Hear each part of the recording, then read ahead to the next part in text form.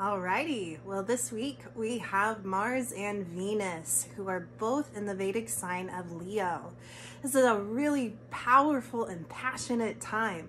Mars and Venus, when they come together, it brings the fire of Mars and the luxury of Venus together to create passion, an opportune time for you to get really passionate in your life. So also we have a new moon coming. That means that the moon is waning this week. So the energy is actually best directed internally. So what you can do with your passions this week is direct them inside.